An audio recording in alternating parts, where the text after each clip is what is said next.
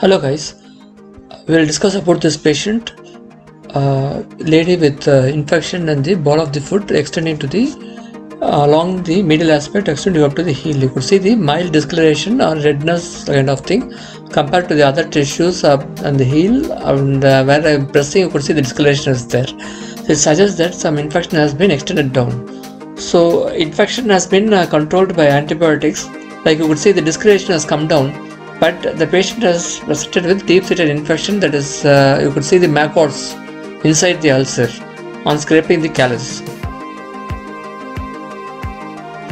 You could see a couple of maggots that has been removed now.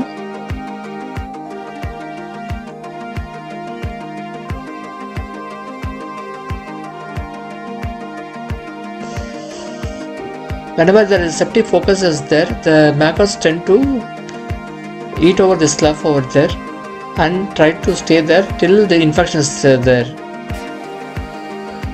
Once the infection has been cleared out, the maggots will be gone and the wound will heal.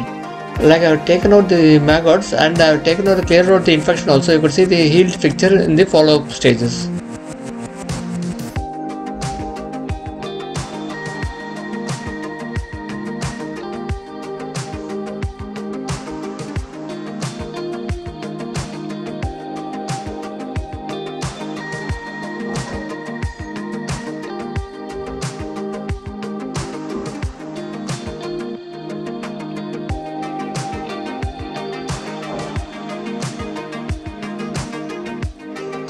Successfully healed case, you could see the discoloration, that is everything gone, the heel is been healed. The patient is not using customized footwear, which has been advised now. I hope she uses it to prevent the callus formation.